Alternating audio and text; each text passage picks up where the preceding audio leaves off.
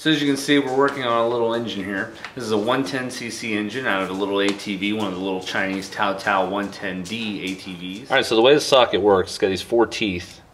Grab on around the outer edges in there. You can see in there. You should be able to see in there. It uses a 1/2 inch drive socket in the center of it. And my little impact tore it right out of there, no problem. So the next thing I gotta do is I gotta pop this snap ring here out. What I find is if you've got a snap ring that doesn't want to come up nice and neat for you, what you can do is open it up with your snap ring pliers and then just get a flathead screwdriver up underneath it. Slide you out, slide you out. It's just freewheeling. Alright, I'm going to take these guys out.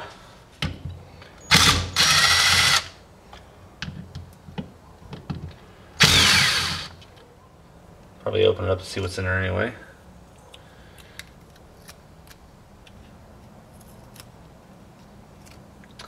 Get the gasket out the way. Alright, let's see, do we have anything else holding it together? Are we ready to come apart? Alright, I've already taken all the bolts around the casing.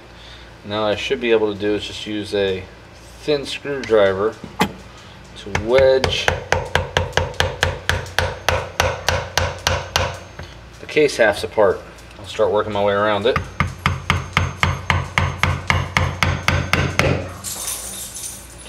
Using my screwdriver as a wedge.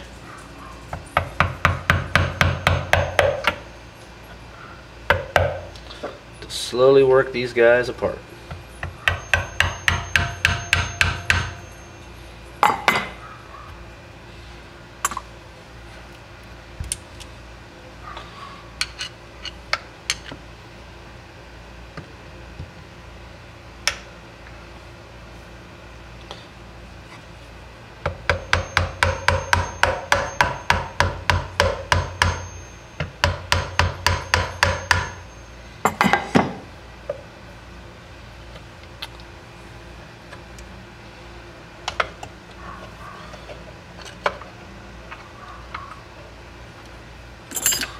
Alright. Come on, girl.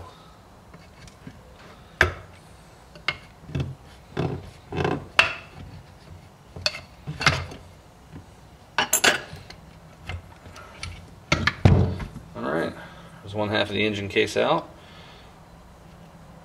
Bearing feels good. What in the world is their secret for getting this chain in there?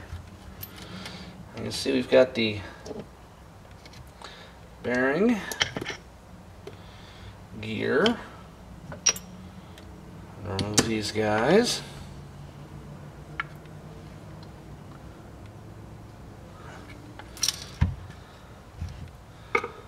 It's an automatic tensioner of some kind here, it looks like.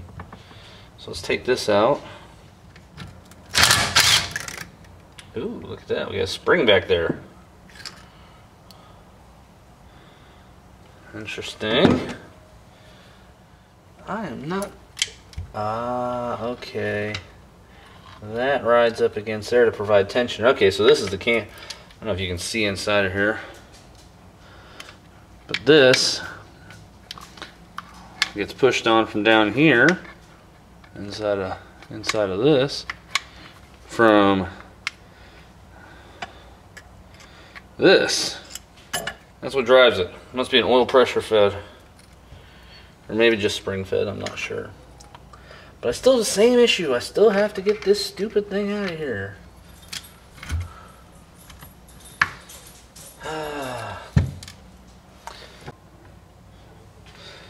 Now this is half the fun of this. See, this guy was down in here. As I'm looking over trying to figure out how it comes out, it turns out this whole plate comes off here. So I just took the difficult way of getting everything else out. So now I can just unbolt this guy. I should be able to slide this out without any difficulty. Once I get this unbolted and out the way. Let's go do that. 17 mil there.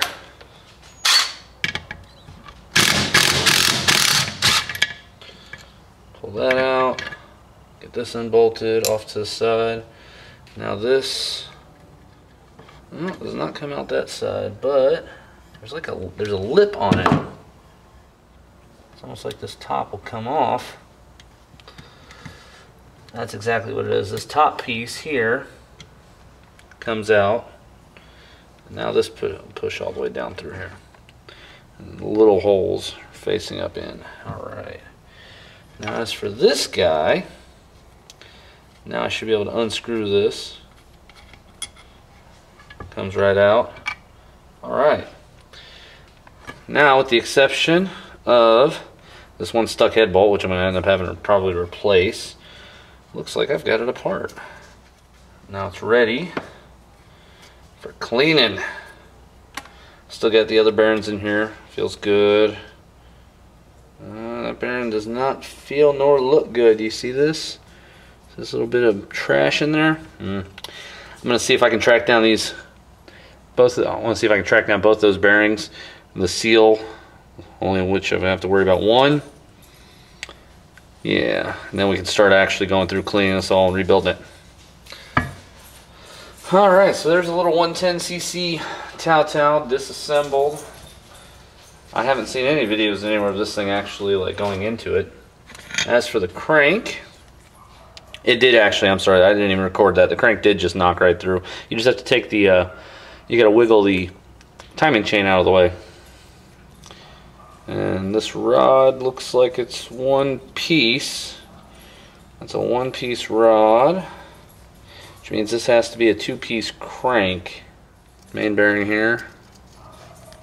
Feels good. Feels good. Actually, it looks like it's a pinned crank. Is what it is. See right here? See this? Bet we drive that. Yep, that's probably what this back area here goes to. You drive this off here, you knock that through, that lets you take this out, two pieces come apart. I'm not going to go that far into it. The bearings feel really good. I'm going to clean them very thoroughly. Yeah, the bearings feel great. So I'm not going to quite go that far on it, but I am going to go ahead and clean everything down.